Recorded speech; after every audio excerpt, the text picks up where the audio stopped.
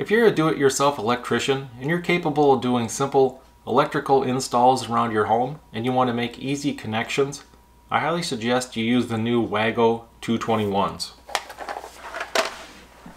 I'll put a link in the description below on how to get these on Amazon, and I'll show you how to install these and how to strip the wire here in a minute. But there's two types of WAGOs I do not recommend, and that's these push types. You basically just strip your wire, push it in, there's no lever lock at all. I highly recommend you do not use these at all. You can pull the wires out of these fairly easily, and this is kind of like a backstabbing an electrical outlet. So if you ever had an electrical outlet like this short out, fail, or it doesn't quite make a good connection, it's probably because whoever installed it did a backstab on here, and that's one of the worst things you can do with electrical outlets. And these are basically like a backstab device. So don't ever use these.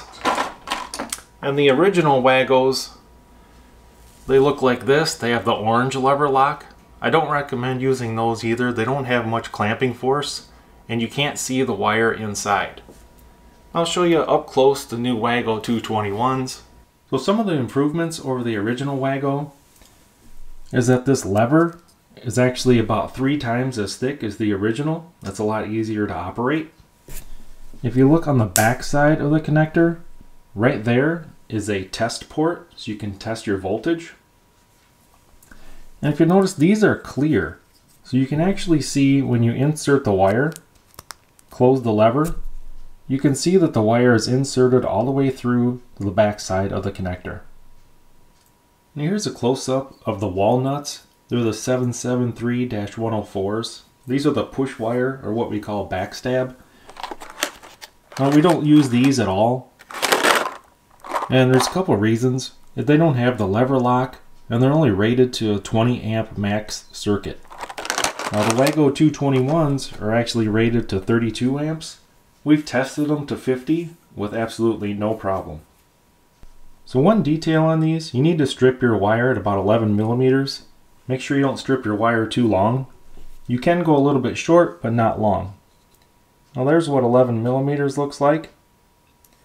And if you wanted to find an easy way on your wire stripper, if you take a look at these, and I'll measure 11 millimeters, it's right there to that bend in the jaws.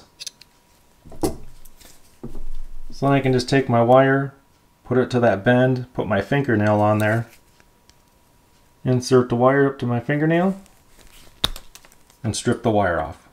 As you can see, the wire is stripped perfectly to 11 millimeters. Just make sure, if you don't have anything to measure with, you don't want to strip the wire back too far. Simply lift up the lever, insert the wire, and you can see right there that it's all the way to the back side. Close the lever, and you're good to go. Although these are much improved over the originals, there's one thing I still don't like, and that's even with 12 gauge wire, the lever's all the way down, inserted all the way, you can still easily spin this connector around on the wire. Now pull-out force is much improved over the originals, and you can pull this right out of the connector. It does take a lot of force. We did measure at the shop. It takes about 29 foot-pounds of torque to pull these out. So in conclusion, these new WAGO 221s are much improvement over the original version. If you're going to go ahead and put these in your home, you shouldn't have any problem. They're a quick and easy install. Just make sure you don't have any tension on your electrical connections. Hope this video was helpful and informational. Thanks for watching.